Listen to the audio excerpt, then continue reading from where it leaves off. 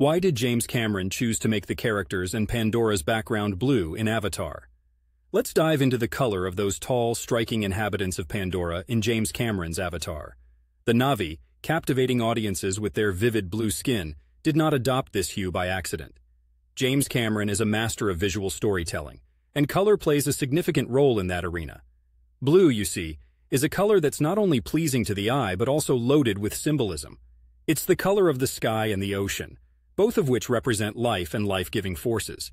Blue is often associated with depth and stability. It symbolizes trust, loyalty, wisdom, confidence, intelligence, faith, and truth.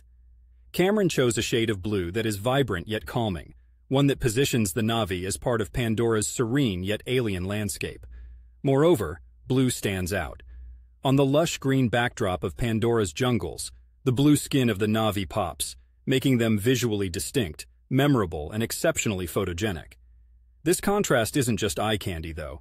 It helps in storytelling, visually reinforcing the Na'vi's connection to their world and each other in juxtaposition to the human characters, often clad in grays and the stark metallics of technology.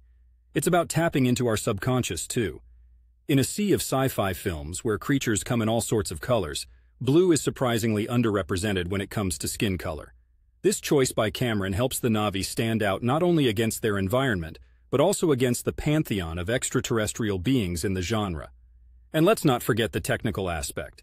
The blue skin tone provides an excellent canvas for the film's revolutionary motion capture technology. It highlights the nuances of the actors' performances, ensuring emotional expressions are translated to the CGI characters in a way that's both dramatic and nuanced. Cameron had to walk a tightrope between familiar and alien, and with the color blue, he struck that balance masterfully.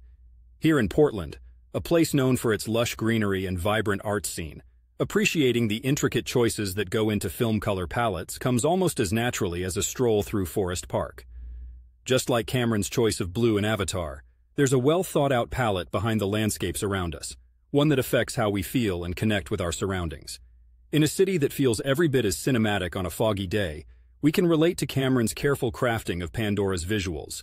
In Avatar, every choice of color is more than just a surface-level decision. It's an immersive layer of storytelling.